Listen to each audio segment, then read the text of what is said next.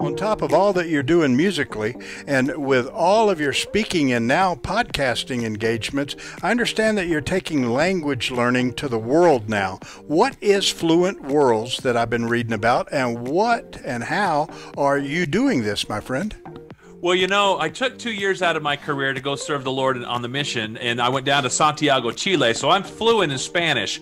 I was recently approached by a guy named David Bradford and his wife, Dr. Linda Bradford. They're basically next door neighbors to my Uncle Donnie. And the cool thing is that I met with them, and they said, we got to show you, they said, are you into video games? I said, well, my kids are, but I've always loved video games. He says, I want to show you this app that we have, and it's a virtual 3D world created to help people learn English. Wow. But on top of that, they have a whole suite. They got Fluent Academy, where we're able to have language lessons in there in this 3D environment. They also have a new app coming out in April, which is called Fluent Now. It's in beta, so all your listeners can test this out for free.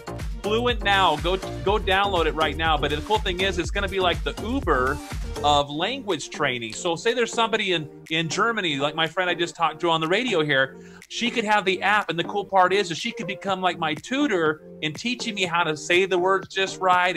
And the nice thing is that she's going to be compensated for her time in being my tutor.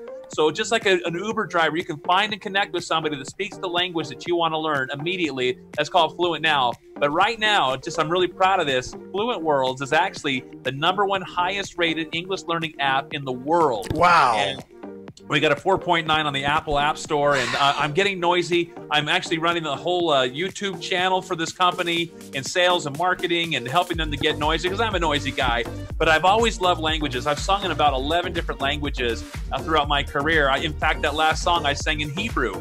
Eloi, Eloi, lama sabachthani. So I threw that in there. I said, I've always wanted to do something cool like that. And that was one of my very first gospel songs that's coming out on a new album coming out just in April, so right before Easter.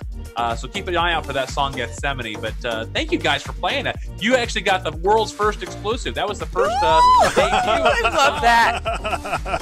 So you're the first to hear it, you guys. Well, we love that, and we love Nathan Osmond. Listeners, Sure again, do. our numbers.